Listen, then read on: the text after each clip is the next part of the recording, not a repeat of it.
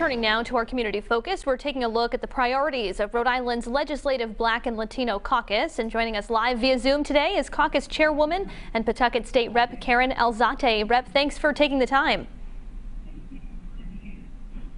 Hi, Karen. Thanks for having me. So I know last week the caucus unveiled a list of bills that you're hoping to get passed this session.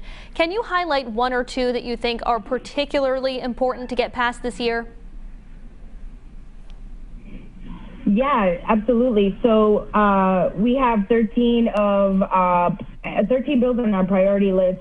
Luckily, one of the ones that we were really pushing for was pushed, or not pushed, but we were looking at the source of income bill, which actually we had passed probably 3 weeks ago, which was a huge deal. So, you know, that one will allow for anybody who has a lawful source of income. They cannot be discriminated against when they are paying for an apartment. So one of the biggest ones that hits a lot of our communities is people who have Section 8 vouchers. That is a lawful source of income. And, you know, we hope that that's going to stop from landlords not wanting to allow people to rent their apartments just because they're on Section 8. So that's one of the big ones. We also have some healthcare bills on there that are really big and mostly pertaining because of COVID-19. We saw that the importance of having health insurance. So we have the Rhode Island Right Track Care Bill, I think that's the name of it, and we used to have it here in Rhode Island. So if you were a low income or undocumented family, your children were able to be covered through that. And in 2008, I believe we got rid of it. So we're trying to bring it back. We know that it's super important for low income families and definitely our undocumented community.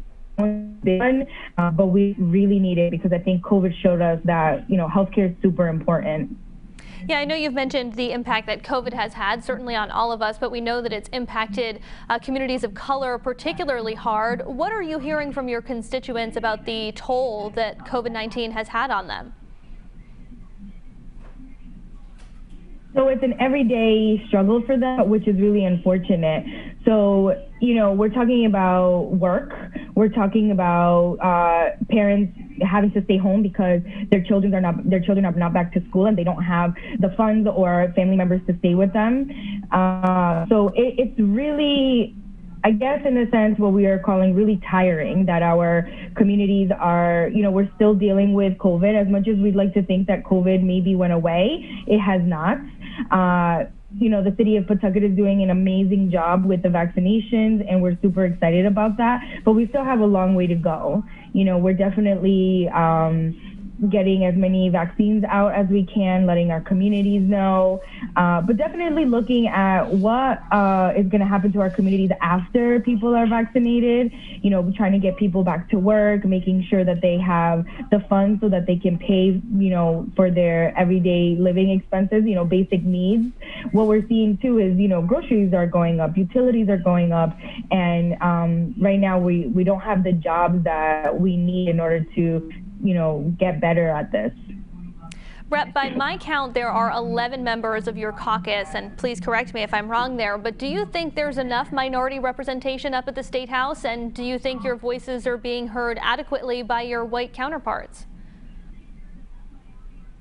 Yeah, so there's I'm even if there's 21 of us right now, so I'm gonna say no, that's not enough. And so we're super excited that this is the first time that the caucus has had 21 people. This is the most that we've had in the history of the caucus. So I'm super excited about that. However, we need more representation. We know that the 21 of us, we are powerful because there is power in numbers. However, you know, more has never hurt us. And I definitely think that we have the advantage this year to have our colleagues really hear us as to what it is that we need. And I think we take a little bit of that because of COVID. They know that our communities were hit really hard. They know that our communities, we have been advocating for our communities this past year. And definitely with 21, you can't really ignore us anymore. State Representative Karen Alzate, thank you so much for your time today. Thank you, Kim.